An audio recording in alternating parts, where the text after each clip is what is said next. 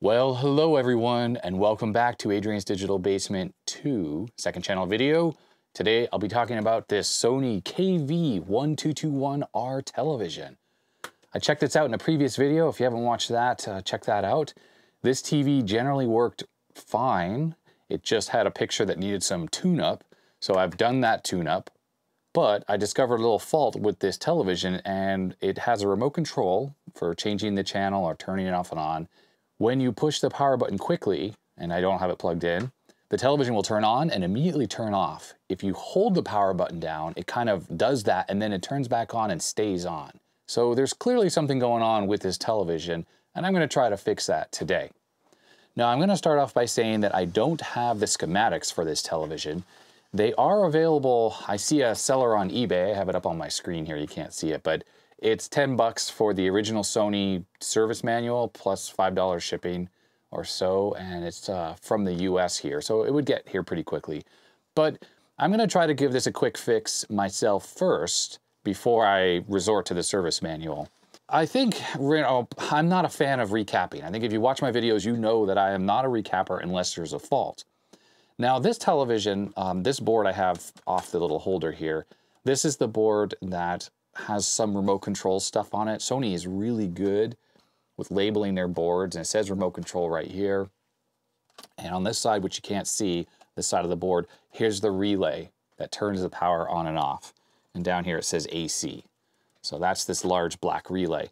Now, notice this plastic part here is very baked. It's so baked. So clearly it got hot over time. And that leads me to believe that because this is the section of the TV with the relay, so that's turning off and on the television, and it looks extremely baked, that perhaps there's something in this area that's problematic. And I am leaning towards a capacitor, specifically that it got baked for so long that it's dried out.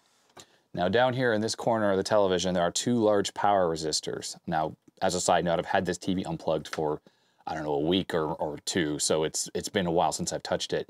Two power resistors. On this board, which I have partially off, there's another power resistor, and look at what's right above a power resistor. There's a capacitor right there. Hopefully it's in focus. I've tried to zoom up. Sony put it on two little wires, and it was folded out of the way, so it wasn't directly above this power resistors. I folded it out to try to look at it. I bet you that cap might be problematic. Now Sony, being Sony, especially in the old days where they were such a great company at designing electronics, they really designed their stuff to be serviceable. Every electrolytic has a little symbol on it, and I've marked a couple red marks on these ones here. There's a little symbol that tells you the polarity, so I don't have to try to look at the other side of the board to figure that out. It doesn't show the value, unfortunately, but that's not that big of a problem because I'm going to quickly test these in circuit with my Lcr meter, and you can pretty much tell when a cap is bad because electrolytics don't have values like in the picofarads, for instance. So if you measure something and it's something picofarads, we know that cap is basically not doing anything anymore, or if it comes back as some other weird value. Here's my Lcr meter that I use. This is DE5000. You can get these off of eBay or whatever. I like this thing, works pretty well for me. It tests inductance, it tests resistance, it tests capacitors. It allows you to change the frequency of the capacitor test, which is very helpful. I have the entire kit, which includes like a low loss plug-in module for it. You can stick caps directly into this slot right here, or you can just hook up test leads like this. I have a set of old multimeter leads. I put a couple test probes on, so that way you can have this sitting there and you can just hook this onto things for quick and easy testing.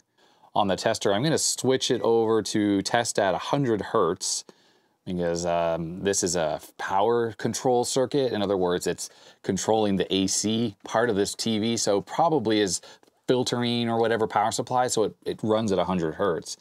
And I'm just going to hook onto this cap right here, just as a test. And on the Lcr meter, we're getting 10 microfarad. And the D value up here is kind of like a resistance value. This thing does support ESR, but I'm used to looking at the D value, but 10 microfarads. I don't know what cap that is. On the other side, it's a larger electrolytic, but that's probably completely fine. I mean, 10, it's very close to 10. The D value is not really high, it's under 1. So I'm gonna say that's fine. So really, it's all about just going around the board and testing everything, especially in this section of the board here, which is probably all baked. Now that one cap that was right over that resistor is this one right here.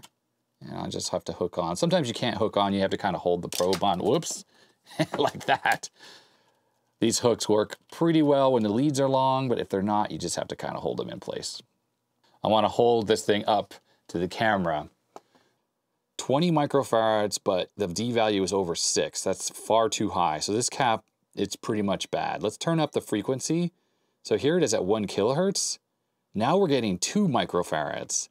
And if we go to 10, 62 nanofarads, not good. And 100 kilohertz, yes, it's not reading good. So I don't think this cap is in good shape. Now, really, I just need to desolder it, pull it off the board. Sometimes testing in circuit is not super accurate, but I'm gonna pop this thing off of here and we'll test it outside of this, and then I'll pop a new one in there and see if that changes anything. All right, so what value is this capacitor, or rather was this capacitor? Well, 16 volts, 100 microfarad. That's definitely not what I was getting when we were measuring it, but let me put this on the tester. Yeah, I'm gonna say that capacitor, it's dead. 336 picofarad. Let me put this down to 100 Hertz.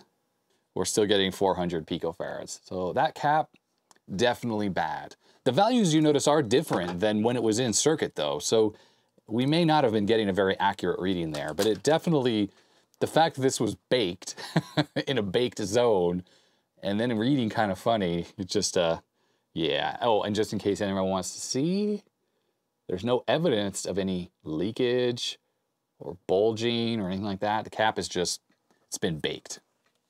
Here's what I'm going to be putting into this board. I have 100 microfarad, 25 volts. What brand is this? Rubicon. So decent brand. Of course, these came from DigiKey, as you can tell by the packaging. And look at how much smaller new caps are. Just that's what this TV is from, the early 80s, I think 82. So that is the difference in size simply from a little bit of time passing. I will take some heat shrink, stick it on the leads, just to replicate what Sony had done to allow it to be bent over.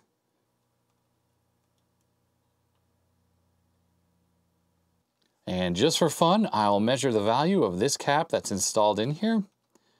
We are getting 91 microfarads, and the D value is 0.09. So yeah, that's a far, far more realistic reading that is, compared to this cap I just took out. I'm just gonna use a little hot air to shrink down the heat shrink I put on the leads. There we go, like that. And then I will fold the cap out of the way, so it's out of the way of this ridiculous super hot resistor. Now I did go through and check all the other caps in this section and they all look fine. That was the only one that was completely out of whack with the readings. So I'm just gonna clip this board back into place here. All right, turning on the master switch on the top here. Here we go. There we go. Turned right on. No double clicking required, no holding the button down. Let's turn it off. Turned off well. Let's try that again. I'm trying to push it really quickly. Yeah, just, that works. That was the solution.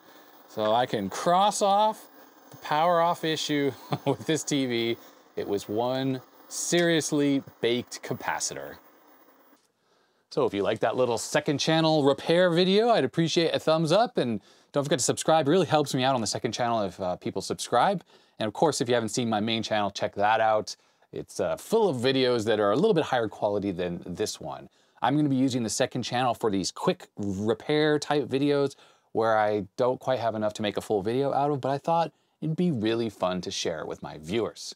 And I just want to thank my patrons for supporting me and the channel. And if you want to become a patron yourself, you can do so in the description below. There's a link down there. And that's gonna be it. Thanks very much for watching. Stay healthy, stay safe, and I'll see you next time. Bye-bye.